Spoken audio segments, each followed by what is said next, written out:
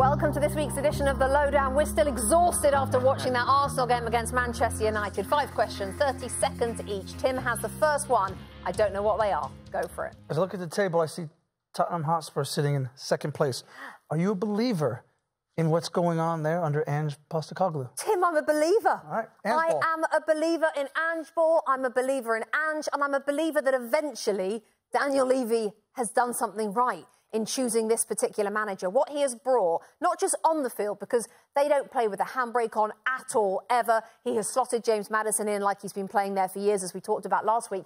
But off the field, this guy has given us all a complete breath of fresh air. He is so chilled out and funny in his press conferences. I can't imagine what it must be like to play for him. I'm a believer in Ange ball. I fancy Tottenham to have a really good season. Just disappointed with him making 9 changes in the League Cup. Should have stayed in the League Cup. OK, let's go down to the other end of the table. There are 5 winless teams in the Premier League. So Bournemouth, Sheffield United, Everton, Luton and Burnley. Yeah. Of those 5, who worries you? Luton worried me before a ball was kicked. Sheffield United worried me before a ball was kicked, although I do like Cameron Archer. I feel like he played really well against Everton. Everton worry me and have done for years. I mean, they're all worrying me, to be honest. Out of who does it most? Bournemouth. Well, I thought Earle was supposed to be this great hope. We've seen very little from him. They could be the sneaky sort of drop like a stone team this season that joins, in my opinion, Luton and Sheffield United. So all 5 worry me a lot. Really no points after their great championship? Burnley worry me a lot. I mean, yeah, You're worried. I'm massively worried, generally. Next. Right, I want to talk to you about Newcastle United. They have 1 win. They face a really tough Champions League group.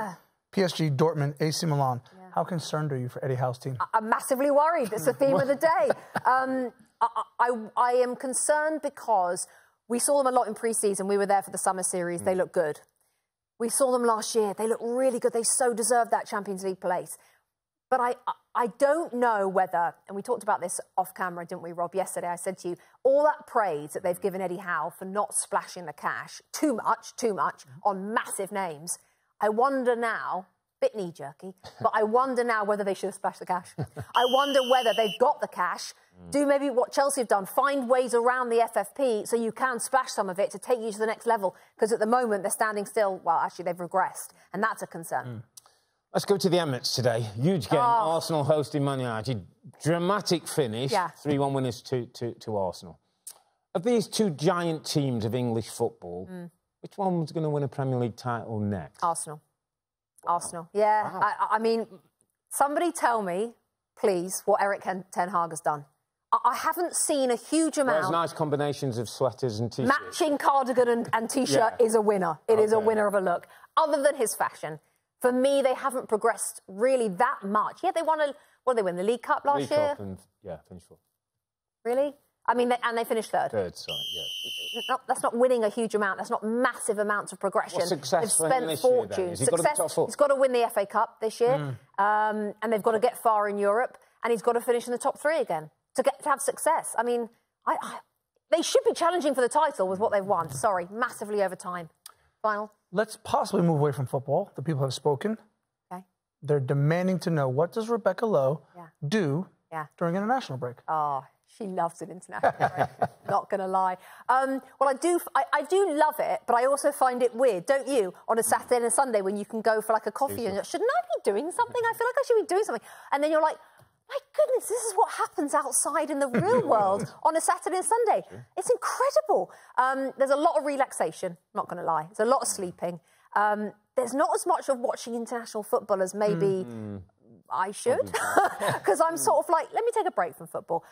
Lots of family time as well. So I'm excited for that. Although I do miss the Premier League, I'm always excited when it comes back in a couple of weeks. Chaps, thank you very much. Don't forget, on the NBC Sports YouTube channel, we have all of our original shows. Premier League Update, the 2 Robbies podcast, this show, The Lowdown, the Tactics session as well. Make sure you subscribe to the NBC Sports YouTube channel. That was this week's edition of The Lowdown. Thanks for watching. Hi there, I'm Rebecca Lowe, studio host for NBC's coverage of the Premier League. Don't forget to hit subscribe to watch more videos all season long. And for even more Premier League content, from original series to live matches, head over to Peacock. And be sure to tune in for Premier League mornings every weekend on USA Network and on Peacock. We will see you there.